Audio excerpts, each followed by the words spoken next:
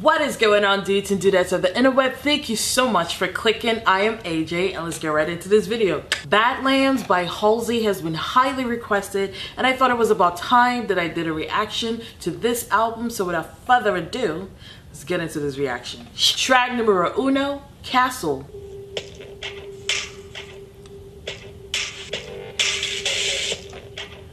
Yay!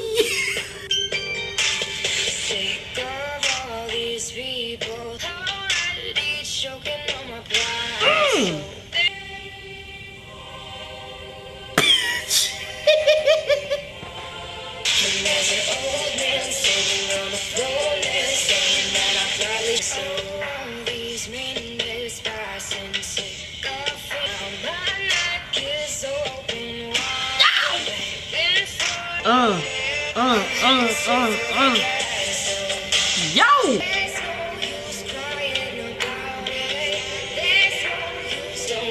I'm heading straight for the castle. Okay, first things first, the production of the song. Okay, shit, got me trembling and shit. Oh my god, it sounded so goddamn good, wasn't it? The lyrics. So in the first verse, right, she talks about her frustrations with the negative aspects that come with being a celebrity. She talks about the paparazzi, the flashing lights. She talks about the fabricated stories, and she's just pissed. And she mentioned being choked up, but she can't really say anything because of, you know, what's gonna happen. She's pretty much giving us the tea of what happens in the entertainment world. Who is usually at the top? Who is usually in control? Old men. Always. They tell you what to do. Oh, you can't do that. You can't wear that. You have to act this way. You have to look a certain way. You just have to abide by their rules in order to succeed. So that's pretty much what Miss Halsey is telling us in this song. At least that's what I think. Girl, the beat. Ew. Track number 2, Hold Me Down. My demons, ooh, begging me to outfight me. Vigorous and angry, watch them pound. I sold my soul to a 3-piece, and he told me and I don't want more. This is what I live for. Hold me down. I'm helpless, clinging to a little bit of space. Got me down on both knees, but it's the devil that's holding me down. Hold me down. Throw me in the deep end, and he told me I was holding. Ooh. Got me Down, hold me down. throw me in the deep end. Girl, you know we gotta talk about the production of the song. The beat, ooh, hold me down, yeah. Lyrics, I think this is actually a continuation of the first song, Castle. Y'all remember when we talked about the old man at the throne who is pretty much controlling what she has to do in the music industry? She's talking about the same thing. In the first verse, she still talked about holding back. She can't verbalize her thoughts because of the whole control shit. And she said she sold her soul to a 3-piece. What's a 3-piece? A suit, bitch, right? Coat, pants, and the thing. Y'all know what I'm talking about, the 3-piece suit. Yes. I think that's what she's singing about. She sold her soul. Oh, and another control theme, because she talked about she sold her soul to a 3-piece and he made her go down on her knees. Pretty much dominance, submissiveness. So she is being submissive to the guy who is controlling, the old man at the throne. Girl, I think we're getting somewhere. Hold me down. Track number 3, New Americana. It's just what you expect inside her new revival of the rich and the city's on. We are the new Americana. Whoa, Lana Del Rey just came to mind. Na na na na na na na na na na na What song was that? National Anthem! That's what it is. Yes! Let me play it real quick. 1, 2, 3, go!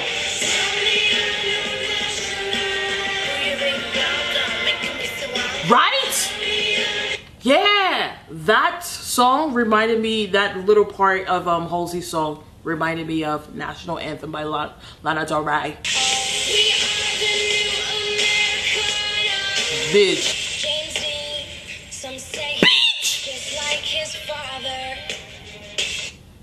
James Dean! I'm gonna need for all of y'all bitches to stop using Queen Mothers and dude, okay? James Dean belongs to Lana Del Rey, for God's sakes. I just spoke about her song reminded me of Lana Del Rey, and she speaks about James Dean. I know it's just a coincidence, but I'm just letting y'all know that Lana Del Rey has been talking about James Dean.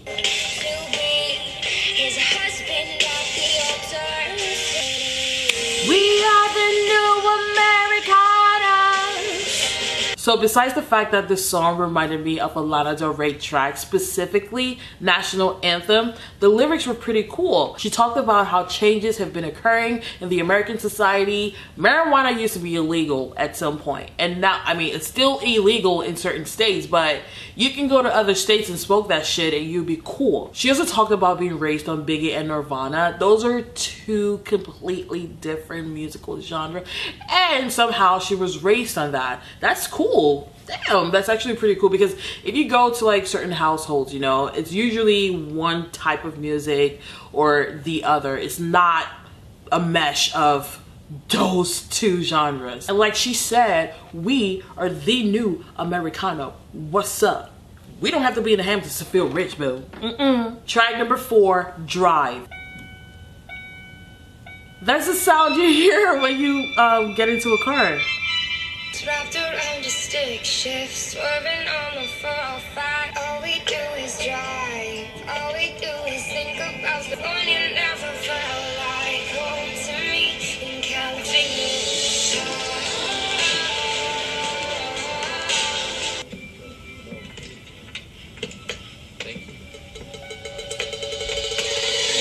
We can't say overanalyze again. Would it really kill you if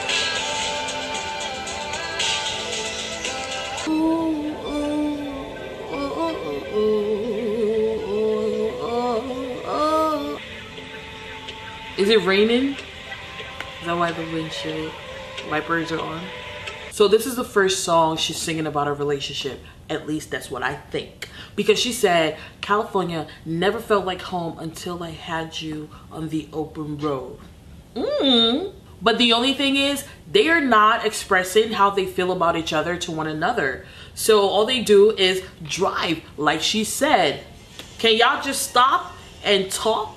You know, have a conversation, be like, hey, yo, I'm really feeling you. Is you feeling me? If yes, let's get together. Let's go have lunch or something. Track number 5, Roman Holiday. 'cause I remember when my father put his fist through the wall that separated of my breath. Didn't know where we were running to. Open eyes, we'll be lacing the same shoes that we wore through holidays. If you lie between my hips in the backseat, I'll be looking for sunlight, not a headlight. Timing's not right. Out of all the songs, this one was a lot more chill production wise. It was not as heavy hitting as the other songs were. And I was trying to figure out what the Roman Holiday had to do with the song, but I think I have a little bit of an understanding of what it's talking about. You know, in the beginning of the song, she talked about the issues that were happening in her household. For example, her father punching the wall so hard that it separated the dining room. I don't know how that happens, but damn, that is some strength, girl. Man, I would run away too. And she also talks about calling somebody to, you know, take her out of that place, and just so she can have a peace of mind somewhere else in the company of that person. That's what I got from this song. The Roman Holiday part, I don't know what you know, the association is with this song. Maybe Roman Holiday is a title of a song or a book or a show or a movie or some sort, and it's used as a reference, but I don't really know. So yeah. Track number 6, Colors. When you're sorry, head is filled with dope. I hope you're spilling like an overflowing sink. Everything is blue. His pills, his dances, everything is gray. His hair, his smoke, his I'm still waking every morning, but it's not with you. His jeans, and now I'm covered in the colors blue. But you touched me, suddenly I was a lilac sky.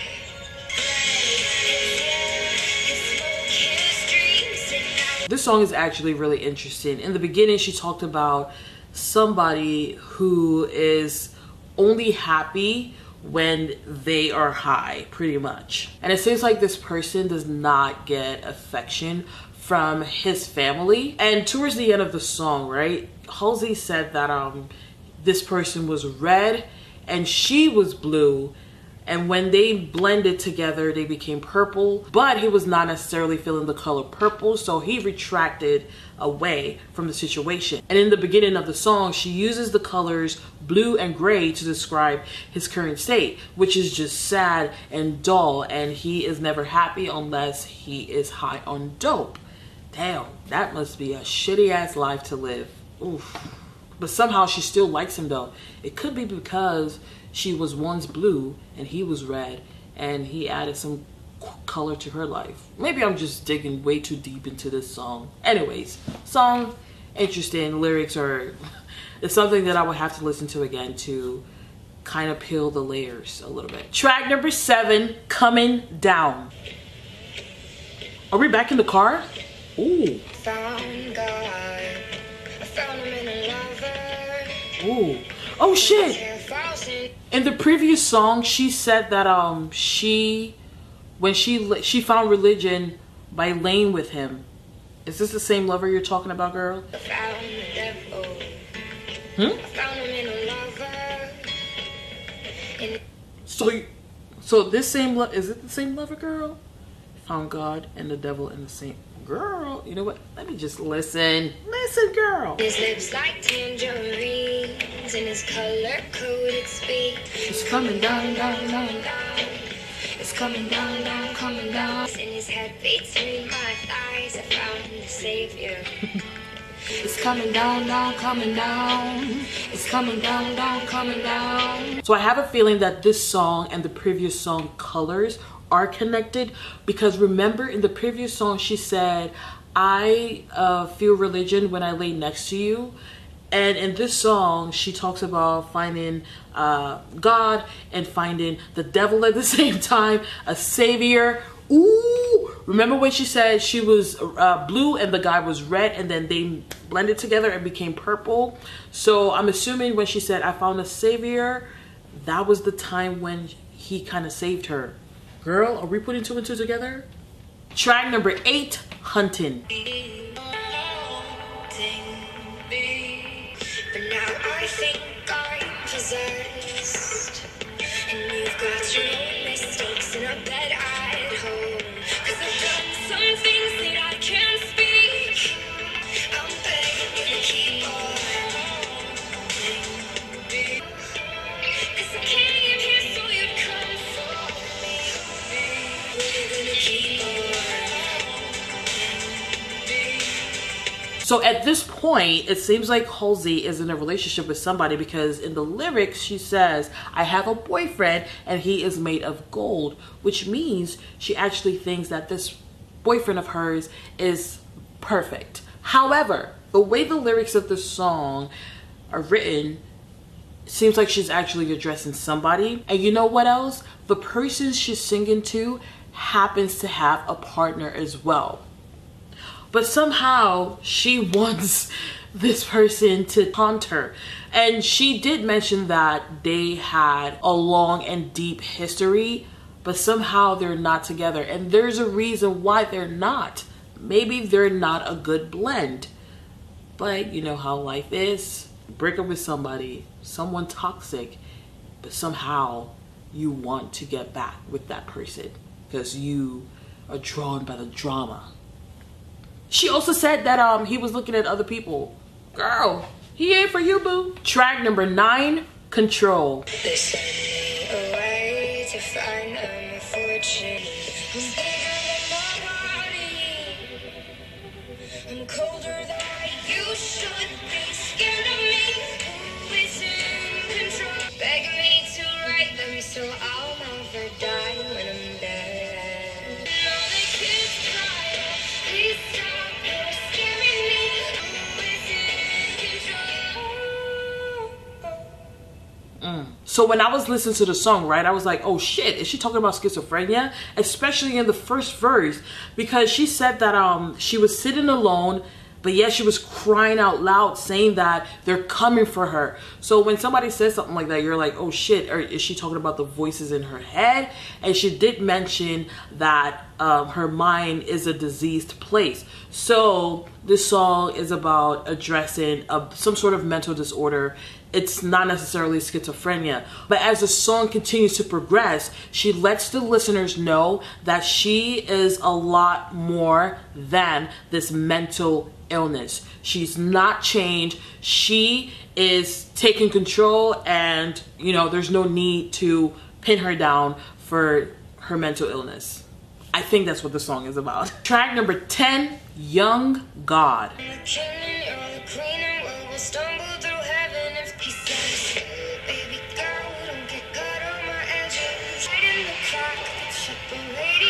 I like that auto-tune in the back. Running, running, running again. So I feel like this song is about finally finding a companion she likes and enjoys spending time with, and she feels like a young god with this person. However, sonically, this was probably my least favorite track, because I just wasn't feeling the production of the song as much as I did the others. Track number 11, last track on the album, Ghost. I don't like them innocent, I don't want no face fresh, want them wearing leather bag. You say that you're no good for me, 'cause I'm always I can't find you in the bar. You're a rolling stone boy, never sleep alone boy, got a million numbers in their film. My ghost. Ow. Hey.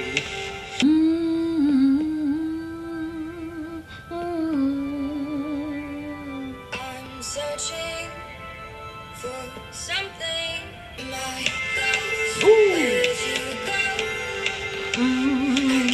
You know, I really like the way she did this album, because this song literally seems like a sequence to the previous song, Young Gods, because like in that song, right, it seems like she found somebody that she was content with, but as the relationship progressed, she realized that this person, the soul she connected with, is missing. So she writes this song. Ow, girl, I like that. I think that's how she wrote it. I think.